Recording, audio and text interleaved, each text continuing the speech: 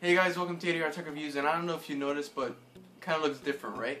Well, that's because I'm filming on a phone, because I filmed this video before, but it kind of didn't work out because I filmed it on a disc, and the disc pooped on me because now it doesn't want to read. So I guess that's what happens when you film on really old camera stuff. But anyways, let's go on to the real review. We're going to be doing the review of, well, not really review, the unboxing, the little teeny weeny unboxing of the little teeny weeny CPU, APU, whatever you want to call it. It's an APU, that's what it is. The 5350, the AMD 5350, the Athlon series, AM1 socket, APU. It's a really little tiny thing. It costs like 30 bucks and it's perfect for a home theater PC or whatnot. And this is what we're going to be, unboxing today. What I did want to review was this little mouse here. This is the MX 2002. Really great mouse. I've been using it for about a month, and I did want to unbox it. Well, not unbox it, review it today, but I kind of left it at my grandma's house. So, very unprofessional, but I really can't do anything about it.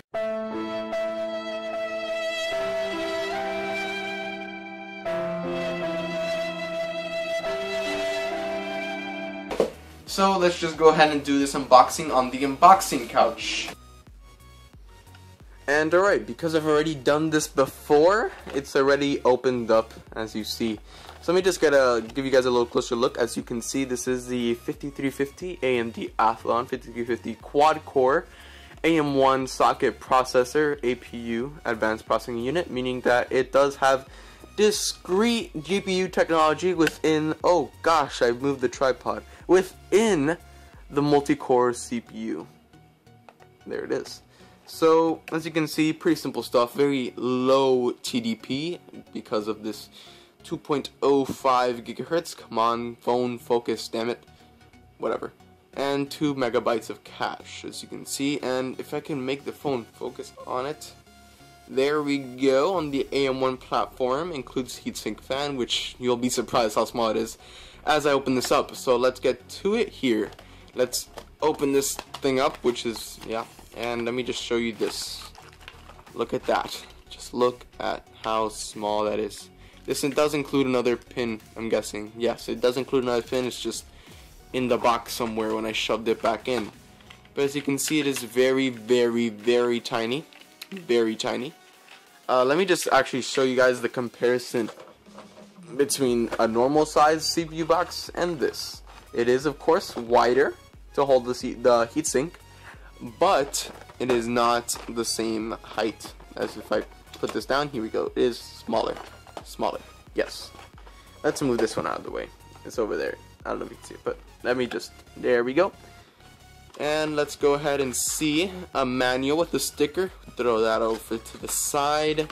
The CPU itself with its little casing. As you can see, let me just compare it to this 8370E. Yes, 8370E. It is smaller in size because it is a smaller CPU. This is 8 cores, this is 4 cores, and not only that, this is a different architecture. The AM1 architecture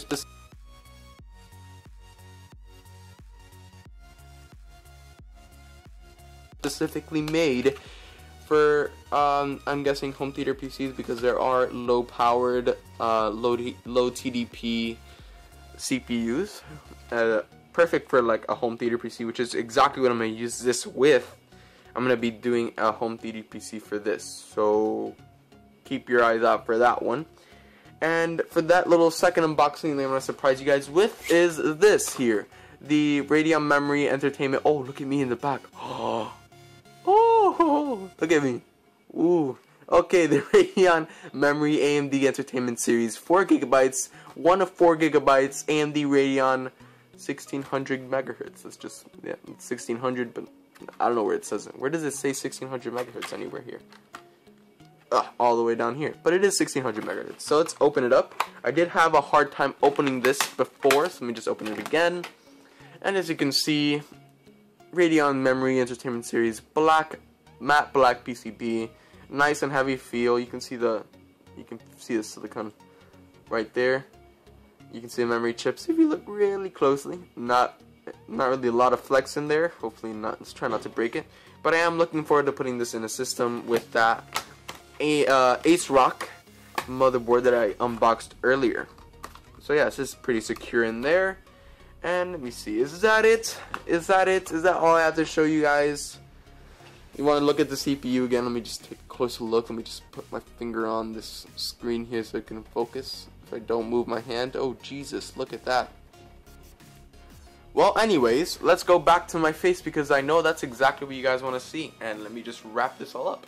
Well, guys, sorry if the audio kind of sucked, and the video I'm guessing is a bit better because I am using a Galaxy S3 and not the shitty camera that I usually use. So hopefully at least we have one thing that's better. Hopefully, let's see if this even works. I don't even know if this is gonna work, but hey, let's try it. So, alright you guys, thank you so much for watching my video. I hope you liked the unboxing. I'm kind of having a hard time with all the construction in my house. I couldn't upload a video last weekend. I kind of explained this a little bit more thoroughly in my last video that I uploaded 2 weeks ago. It's just a lot to deal with. There's no air conditioning in my house. There's no water in my house. It's just a big fiasco, really. It's a big mess. It really is. And it's just that I haven't been able to get to my house and start doing videos, although I really want to. As you know, I really do want to give videos to you guys, but I'm just having lots of trouble with everything. So alright guys, thank you so much for watching my video. Go ahead, like, subscribe, and share to all your friends, please. It really helps. And I'll see you guys in the next one.